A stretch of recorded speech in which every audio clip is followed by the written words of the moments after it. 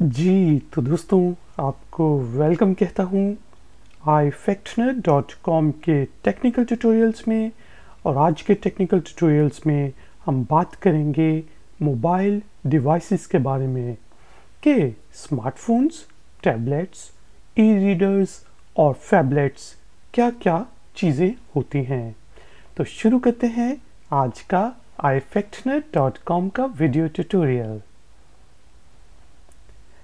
जी, अगर हम mobile device की बात करें तो ये एक ऐसा कंप्यूटर, आप कह सकते हैं कि ये एक ऐसा कंप्यूटर है जो आप अपने हाथ में लेके कहीं भी जा सकते हैं।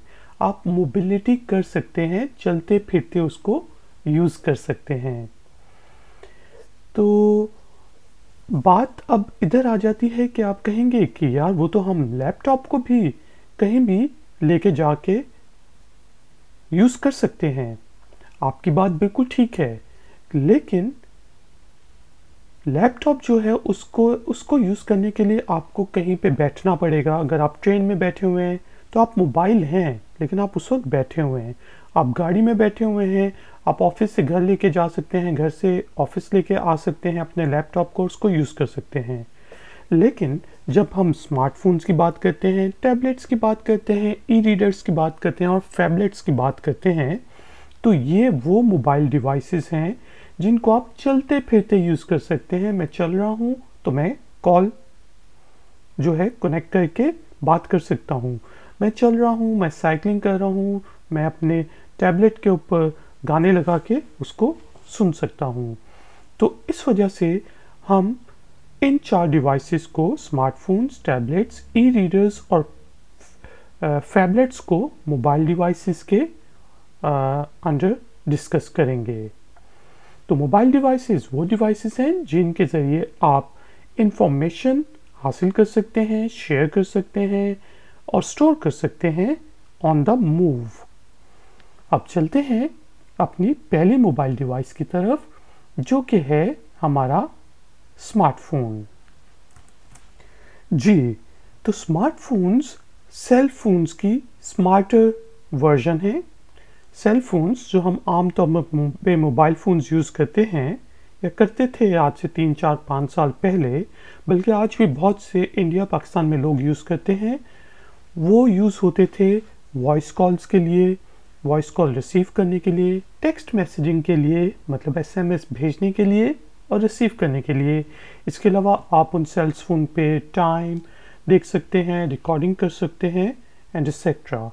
जब इन्हीं सेल फोन्स के अंदर हम मोर कंप्यूटिंग पावर ऐड कर लेते हैं कि वो इंटरनेट के साथ कनेक्ट हो सकें, वो वाईफाई के साथ कनेक्ट हो सकें, वो डिफरेंट वेबसाइट्स को ओपन कर सकें, हम उन पे मूवीज़ देख सकें, सॉन्ग्स देख सकें, ऑनलाइन शॉपिंग कर सकें, मोबाइल बिल्स पे कर सकें, बैंकिंग कर सकें, ऑनलाइन बैंकिंग, तो वो स्मार्टफोन्स के अंडर आ जाते हैं।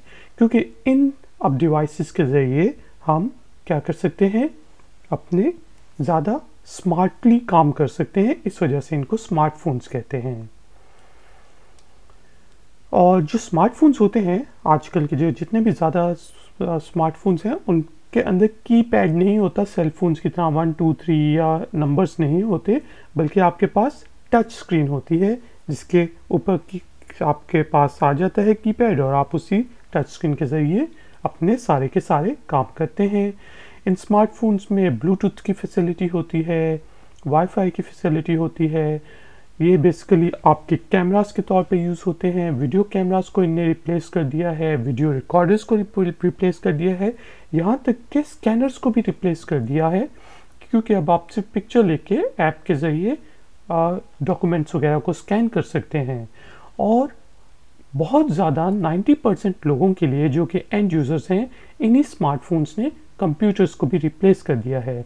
पहले जब हमने इंटरनेट देखना होता था, इंटरनेट पे कोई वेबसाइट देखनी होती थी, यूट्यूब पे मूवीज़ देखनी होती थी, तो हम क्या करते थे, डेस्कटॉप पे बैठते थे, मॉडेम के साथ कनेक्ट करते थे और फिर हम अपना काम करते थे।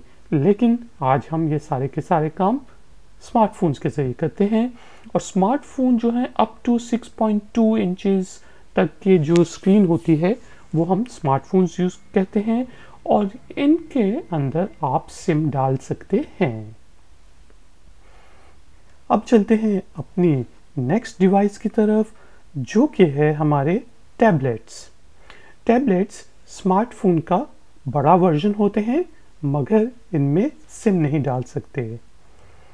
कुछ लोग ये कहेंगे कि टैबलेट्स तो बिल्कुल लैपटॉप्स या नोटपैड्स की तरह के होते हैं, तो उनकी बात भी ठीक है, लेकिन टैबलेट्स जो नोटपैड्स और लैपटॉप्स होते हैं उनमें आपके पास फिजिकल कीबोर्ड होता है जिसके ज़रिए आप टाइपिंग कर सकते हैं। नोटपैड्स और लैपटॉप्स की कंप्यूटिंग पावर थोड़ी सी ज़्यादा होती है। अब ये डिफरेंस ख़त्म होता जा रहा है, लेकिन उनमें थोड़ी सी जो प्रोसेसर्स उनमें होते हैं थोड़े बड़े लगे होते हैं, उनकी स्टोरेज कैपेसिटी भी हार्ड डिस्क की वजह से बड़ी होती है। जबकि हमारे जो टैबलेट्स होते हैं वो 7 इंच से लेके अप टू 12-14 इंच तक जाते हैं। ठीक है जी, जो नॉर्मल साइज़ है वो 9 या 10 इंचज़ का होता है, लेकिन हम 7 इंच को भी बहुत आसानी से यूज़ कर सकते हैं, और ये भी टच स्क्रीन होते हैं। स्मार्टफोन्स में मोबाइल सिमें डलती हैं, टैबलेट्स में मोबाइल सिम्स नहीं डल सकती। इनमें भी आपके पास वर्चुअल की बोर्ड्स होते हैं, और ज़्यादातर यूज़र्स इनको आजकल as a replacement of laptops, as a replacement of आपके डेस्कटॉप कंप्यूटर्स यूज़ करते हैं। ठीक है जी, नेक्स्ट हमारे पास आ जाते हैं ई रीडर्स। अब ई रीडर्स की हमें क्यों ज़रूरत पड़ी भाई? जब हमारे पास स्मार्टफोन भी है, हमारे पास टैबलेट्स भी हैं, उन्हीं के ऊपर तो हम बुक्स पढ़ सकते हैं, हम न्यूज़पेपर पढ़ते हैं। आपकी बात बिल्कुल ठीक है। ई रीडर्स एक स्पेशल टेक्नोलॉजी यूज़ करते हैं जिसको कहते हैं ई इंक कह लेते हैं। ठीक है जी, जो कि डार्कनेस में और ब्राइट सनलाइट में भी आपको बिल्कुल बुक का वो देते हैं लुक एंड फील। ठीक है जी, तो अगर आपने किताबें पढ़नी हैं, आपने अखबारें पढ़नी हैं, तो उसके लिए आप ई रीडर्स को यूज़ कर सकते हैं। क्योंकि अगर आप बहुत देर तक अपने मोबाइल फ़ोन को देखते जाएं, अपने टैबलेट को देखें, तो आपने देखा होगा कि आपके आंखों के ऊपर स्ट्रेन पड़ता है। तो ई रीडर्स उस स्ट्रेन से आपको बचाते हैं। और जो दुनिया की मशहूर ई रीडर है वो एक अमेज़ॉन किंडल है जी।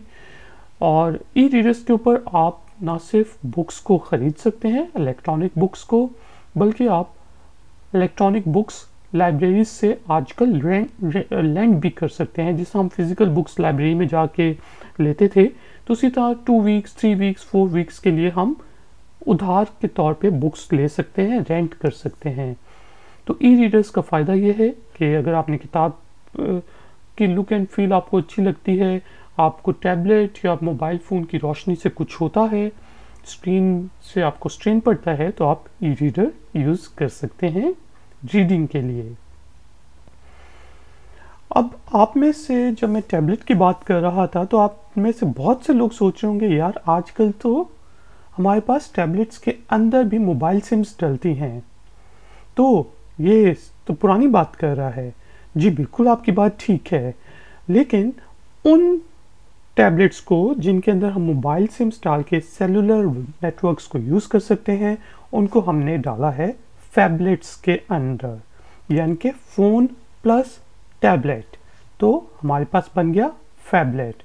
और इनका भी साइज़ जो है वो 10, 7, 9, 10, 11, 12 अप टू 14 इंचज़ तक हो सकता है, बल्कि इससे बड़े भी शायद फैबलेट्स अवेलेबल हों। और इनके अंदर हम मोबाइल सिम्स डाल सकते हैं, सेलुलर नेटवर्क्स के साथ वाईफाई, तमाम के तमाम काम जो हम स्मार्टफोन्स और जो हम टैबलेट्स के ज़रिए करते हैं, वो हम सारे के सारे काम इनके ज़रिए कर सकते हैं। और अगर हम ब्लूटूथ कीबोर्ड ऐड कर लें, तो ये हमारे नोटबुक को या लैपटॉप को भी रिप्लेस कर सकते हैं। क्योंकि आप ब्लूटूथ माउस ले लें, ब्लूटूथ आप कीबोर्ड ले लें, क्योंकि आजकल तो ऐसे कवर्स भी आ रहे हैं कि आपने सिर्फ उसके अंदर अपने टैबलेट को लगाना है तो वो आपका लैपटॉप बन जाए। लेकिन फिर इनकी थोड़ी सी जो प्रोसेसिंग पावर है, इनकी जो आजकल की कैपेसिटी है, स्टोरेज कैपेसिटी, अगर आप क्लाउड कंप्यूटिंग को निकाल लें तो फिर वो थोड़ी कम है। लेकिन आहिस्ता आहिस्ता ये बढ़ रही है टेक्नोलॉजी के साथ, और जो है laptop and notebooks and tablets जो हैं वो मर्ज होकर एक ही डिवाइस बन जाएगी फ्यूचर करीब में।